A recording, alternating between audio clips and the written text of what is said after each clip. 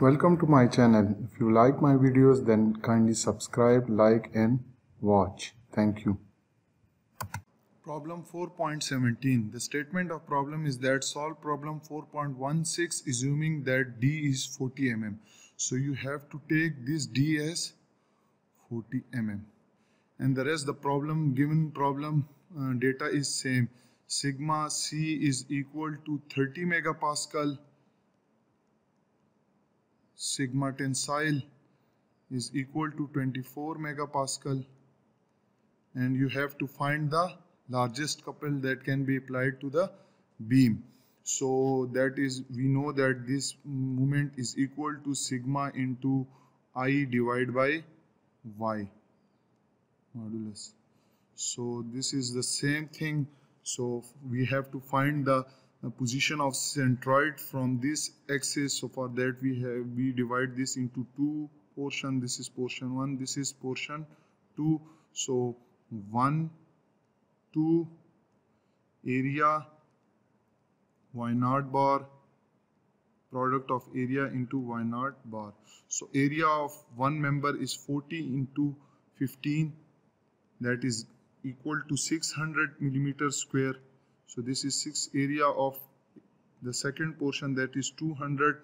Now this is total 40 and this is 15, so this portion will be 25. So this area will be 500.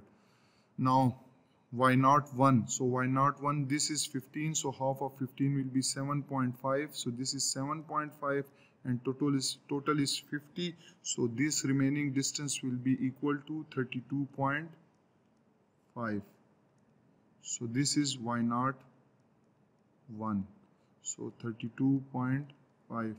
Similarly y02, that is half of this distance is 40 minus 15, that is equal to 25. Clear? So 25 half is 12.5. So y02 is 12.5. The product of these two will be equal to 19.5 into 10 raised to power 3, and the product of these two will give you 6.25 into 10 raised to power 3. This point. Now the sum of both area A1 and A2 is 1100 millimeters square, and the sum of product of area into y0 bar is equal to 25.75 into 10 raised to power 3. So position of centroid of this beam is, using this formula we will calculate. So the above value is 25.75 into 10 raised to power 3, and below the sum of area is 1100. So we get y is equal to 23.41 millimeter. So this is the position of centroidal axis. If I remove these things from here and represent the same over here, so you can see now that this is 25 mm. Clear? This is 25. So from this point your centroidal axis is somewhere here. So this is the distance, that is y, and this y is equal to 23.41 millimeter. Clear? Now from this centroidal axis, this is your centroidal axis, from this centroidal axis to the top, this is y top, and from centroidal to this point, this is y bottom. So y top will be equal to, total is 40, so 40 minus this 23.41, that will give you y top, and this comes out to be 16.59 millimeter. So y top is equal to 0.01659 meter. So this is y top. Now y bottom is same, that is minus 23 0.41 millimeter are equal to minus 0.0234 millimeter. So this is Y bottom. Now we will find the moment of inertia of above beam. So I will write that moment of inertia will be equal to I will be equal to I1 plus I2.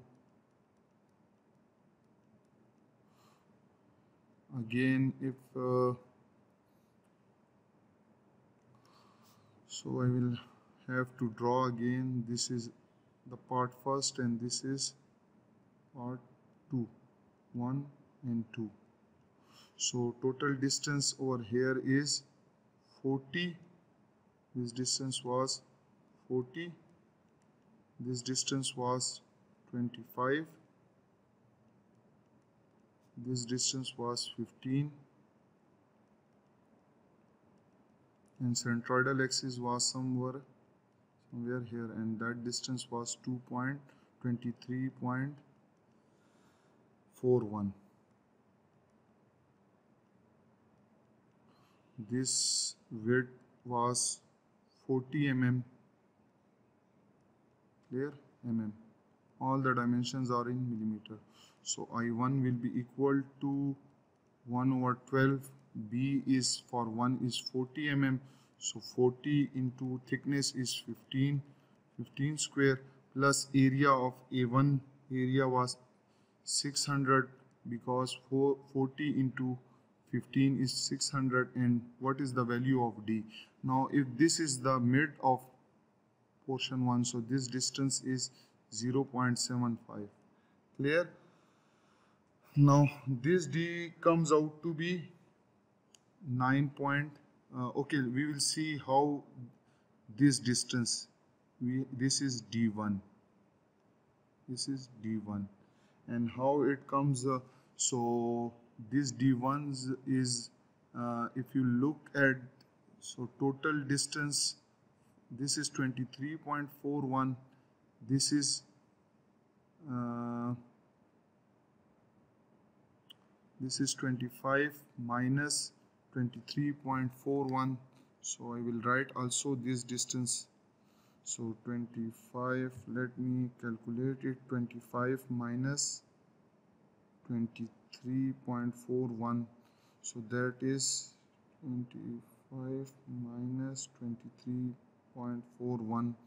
That is 1.59. So this is 1.59. So 1.59 plus this is 0.7. This is 7.25. So 1.59 plus 7.25. That is again 1.59 plus 7.5. Sorry, 7.5. This is 7.5. I will write it again. This is not 7.25. This is 7.5. So you can see that this distance is equal to 7.5 plus 1.59, that is 9.09. So I will write 9.09 whole square. So when you calculate this, I1 comes out to be 60.82 into 10 raised to power 3 mm4. For I2 is equal to 1 over 12. Breadth of this is 20.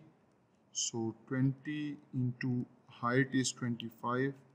25 cube plus area is 20 into 25 is 500. So 500 into D square. Now what is D? So if half of 25 is here, that is 12.5. This will be 12.5. So this distance is D2. This distance is D2, which is equal to, how you will calculate this? So if you see that the distance of centroid and bottom is 23.41, and the remaining gap is 1.59. So again, if you subtract 25 from 23.41 from 25, you get 1.59. so 1.59 is this distance from this point, from this point till this point. And this remaining gap, how you will find this gap? So this gap is equal to 23. So this gap, this d2, where is d2? This is d2. Clear? This d2 is 10.91. How? Let me zoom it as, so this was total height 25. This was 25, and this is half of it, that is 12.5. And its centroidal axis is at distance of 23.41. so we need to find this d2.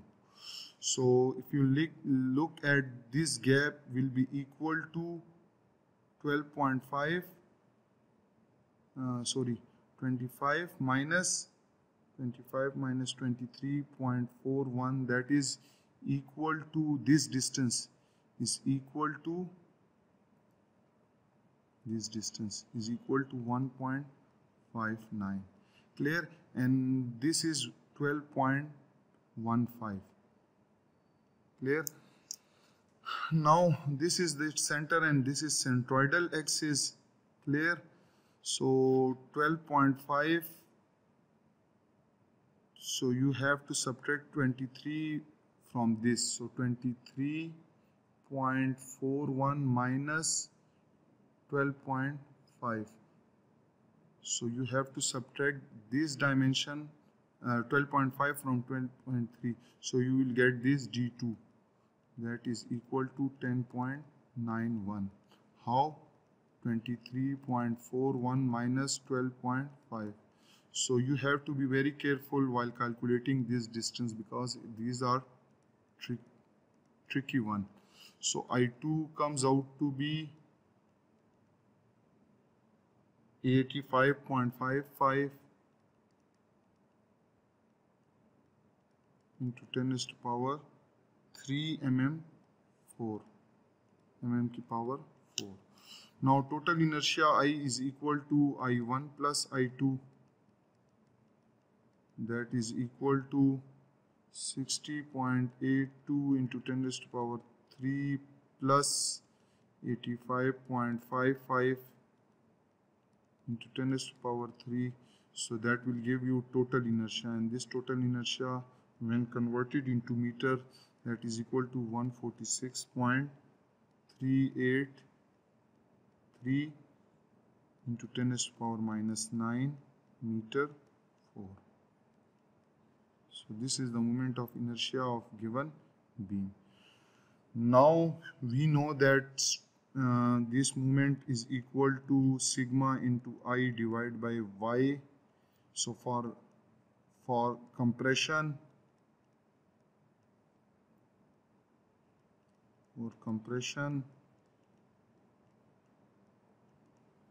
this moment will be equal to you have to put the compression stress, that is 30 megapascal. So 30 into 10 raised to power 6 into I is given as 146 into 10, 146.383 into 10 raised to power minus 9 divided by y top. Now y top we calculated above, this is y top, so that is 0.01659. So 0.01659. So moment for compression comes out to be 187.6 Newton meter. So okay, one more thing, there is also trick that is given as the moment is given as in downward. Clear? So if the moment is given as downward, so definitely it will act like this one. So top will be in compression, tension. Top will be in tension while bottom is in compression. So compression. Clear? So if you take the top value, that will be tension. So for I will write for top, that will be in tension. So you have to take the value of tension, and the stress for tension is not 30. That was given as 24 megapascal. So 24 into this. So when you calculate this, so the value of moment for tension or for top comes out to be, sorry, again there is a mistake. The top is in tension, so tensile stress will be there, and the distance, okay, this is clear. Okay, so if you calculate it, this is 212 Newton into meter. Clear? So this is movement due to the tension in the top. For bottom, now due to the figure, the bottom will be in compression. So we will also find the moment for compression, that will be in the below portion. So that will be equal to, that is 30 megapascal, and I is 146.38 into 10 raised to the power minus 9. Now bottom distance is given as minus 0.0. So we will not consider the minus sign because we are taking the absolute. So that will be equal to minus 0.02341. And if this is absolute value, so that will become positive. So moments comes out to be 187.6 Newton into meter. Now we have two moments, that is due to tension in the top and compression in the bottom. So for that, allowable moment will be the smallest one, which is 87.6 Newton meter. So this much moment is allowed for this problem. So this moment is equal to 187.6 Newton meter. So again, the top, if you applied moment like this, the top will be in tension and bottom will be in compression. Thank you for watching the video.